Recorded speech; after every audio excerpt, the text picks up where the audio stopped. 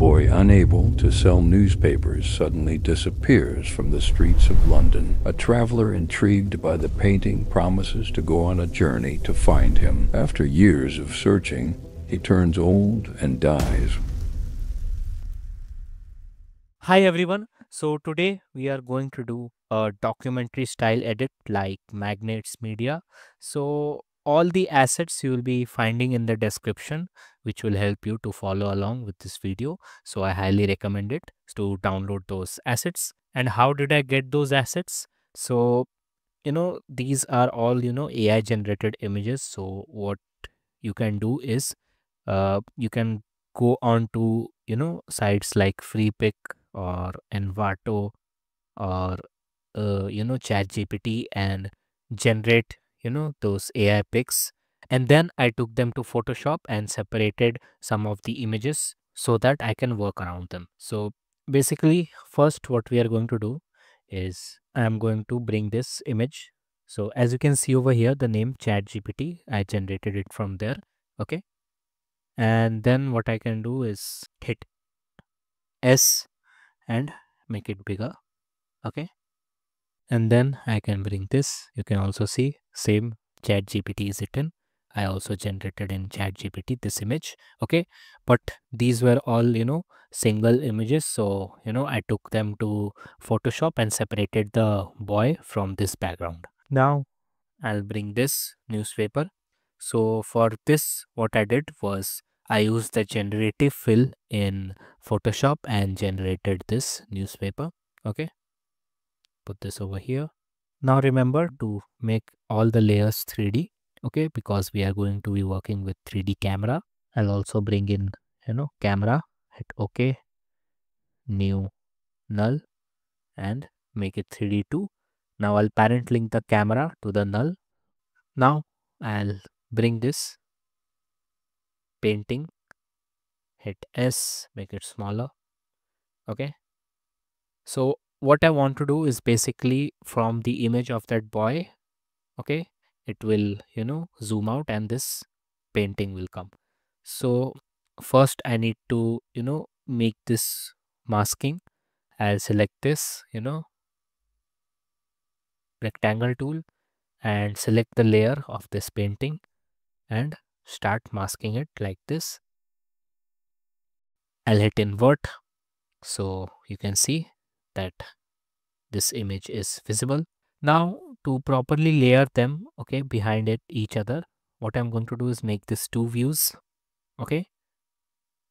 And now you can see the layers are very close or on top of each other, but we don't want that. Okay. So what I'm going to do, you can see this over here is the camera. Okay. This represents the camera. What I'm going to do is basically select this. Okay. Rename this to factory, rename this to painting, hit P and drag this back. This one is not painting, this one is the boy. Okay. And now I'll select the boy and push it back to like this. Select the newspaper, hit P and now push this back to over here. Bring this inside. Yeah. So as you can see, if I select this, you can see over here that all these layers, okay, are separated and have distance between them. Okay, so this is coming first, then this newspaper and then this background. Okay, so this will help us create a parallax effect. Okay, so I can show you also. If I hit P on this and move through this, you can see that you will be able to see all the layers. Okay, simple as that. I can select this factory. Okay, hit S and scale this a bit. Okay, like this. These black edges are there. Okay, but we'll adjust it later on. Now you have to just simply place it. Okay, I'll be bringing in another image. Okay, this make it 3D2. And as you can see in this plane, okay, it is not, the distance is not there, okay, it is stick together with this painting. What we have to do is select the, you know, person, hit P and distance, like this. We can bring the painting, hit P and bring it a bit closer. So now if I move this, we'll get this.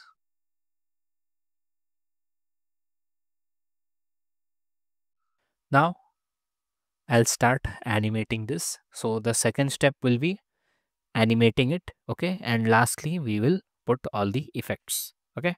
I'll hit this, hit P and zoom this in at the start, okay, like this, and drag this up. Okay, so at the start I will simply move this up, okay, there will be a black screen, hit on the position keyframe, go ahead, let's go ahead 1 second, and then bring this down like this, okay. Select this F9 and we'll simply select this, drag this here, okay.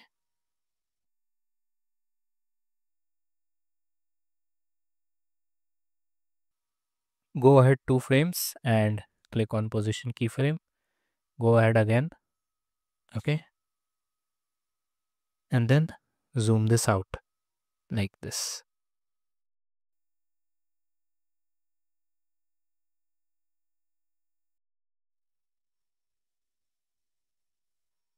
Drag this a bit up, okay.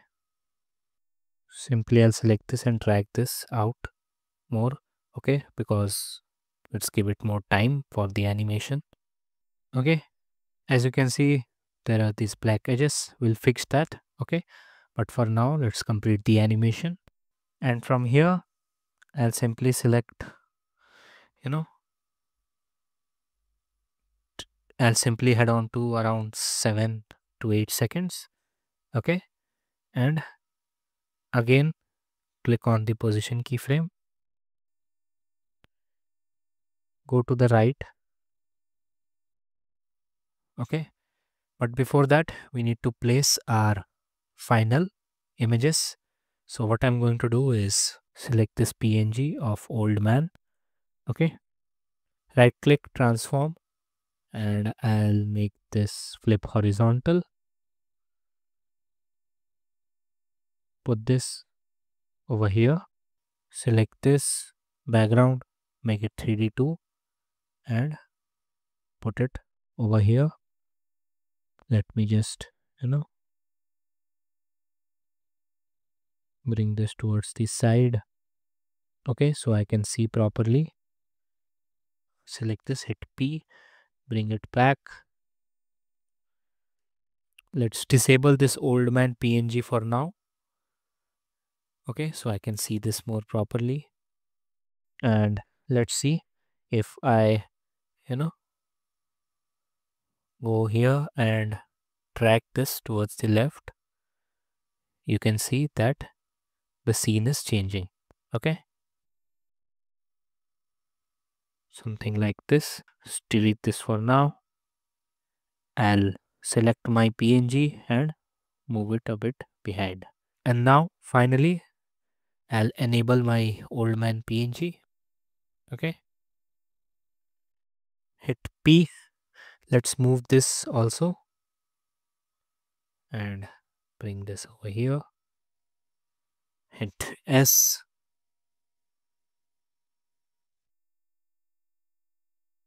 Now if I hit P and move this towards the right, you can see.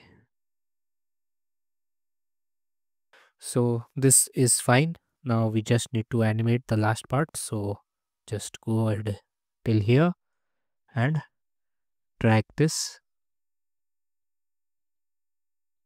towards the right like this. This is our raw animation, okay. It needs touching up to close all the gaps, okay.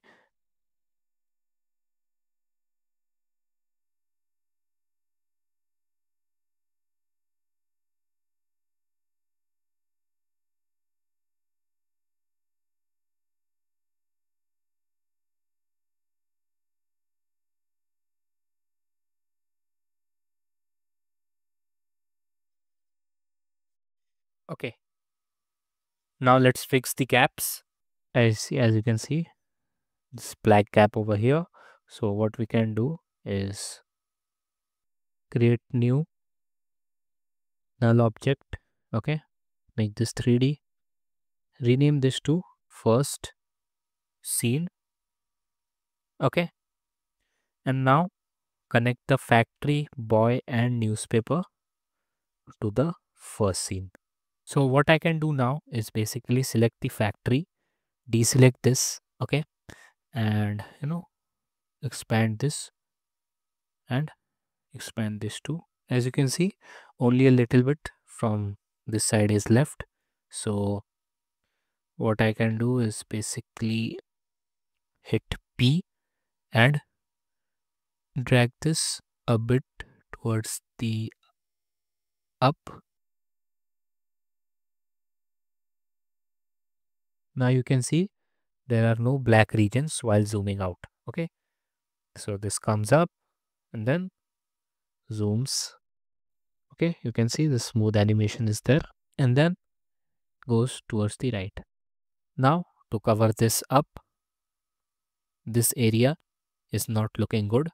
So what we can do is select this, hit P, okay, hit S and deselect this, make this bigger, okay, stretch this out.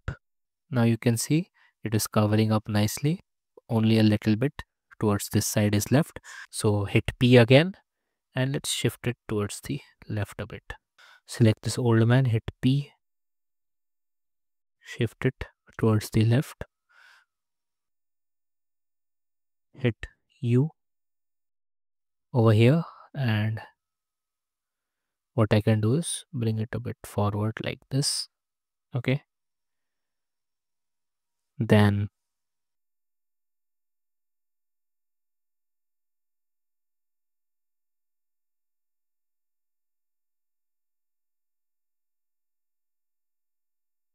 this background is showing up in this area which we don't want. Okay, so simply select this P for position. Okay, go ahead, hit position keyframe again. Now go to this keyframe, simply drag this over here. Okay, and drag this towards the left. Select this and make this a bit straighter for a faster animation towards the start. Okay, now you can see this area is fixed. Okay, there are no gaps over here. So this will be our camera movement. Okay,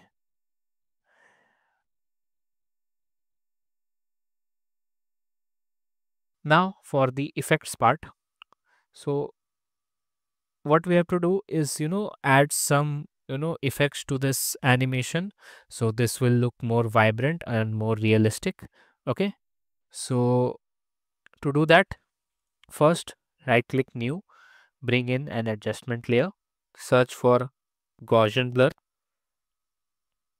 put it on this, increase it. Now select the ellipse tool and double click it and invert it. Okay, feather this out now. Okay, so now you can see at the edges over here there is some blur towards the edges, gives it a more cinematic feel. Okay, now I'll add another new adjustment layer. Let's rename our adjustment layers. I'll rename this to blur. Now I'll select this, I'll type here professional look and search for my preset which is professional look and put it on this, deep glow from this. Okay, and what else is there? Noise, chromatic aberrations and vignette. Okay, so this is a preset which I made. Okay, and this preset contains the effects such as vignette, noise and VR chromatic aberrations. Okay, I'll simply just adjust the amount. Okay, you will not find professional look, okay, because this is a preset I made. So make sure to, you know, bring these effects, okay, and put it over here. You can see the settings, okay, and accordingly copy it, or if you want to change the settings for a better look, you can do that too. Now I'll hit new, hit adjustment layer again, and rename this to flare.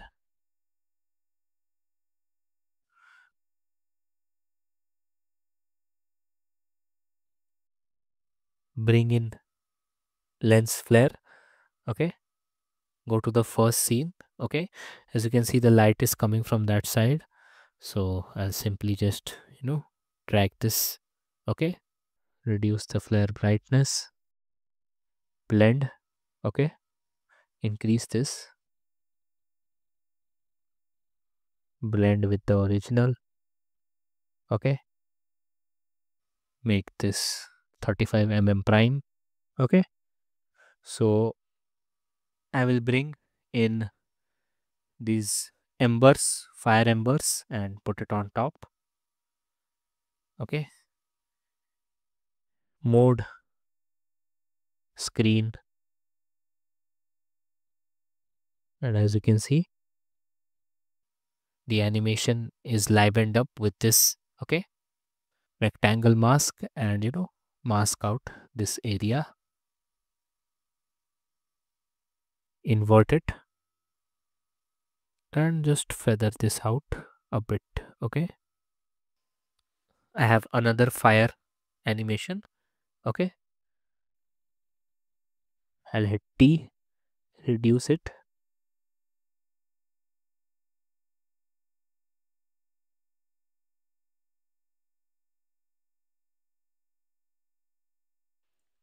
and finally the icing on the top will be the puppet tool animation. So basically what you have to do is select the puppet tool, okay, solo out this boy and click on this, okay.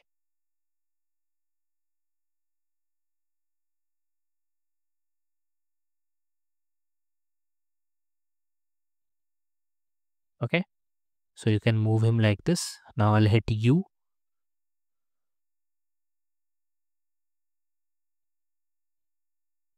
bring these over here, go ahead 20 frames, okay, and then simply select this and move it to the right, okay. Now select copy this, again go ahead 20 frames, control V, again go ahead 20 frames, control V, copy this all, okay. As you can see, there is this subtle animation, okay. Now I'll simply select these all, and while holding alt, I'll drag with my mouse button till here, okay. Deselect this, and now you can see the animation will look much cleaner now, okay, or more realistic.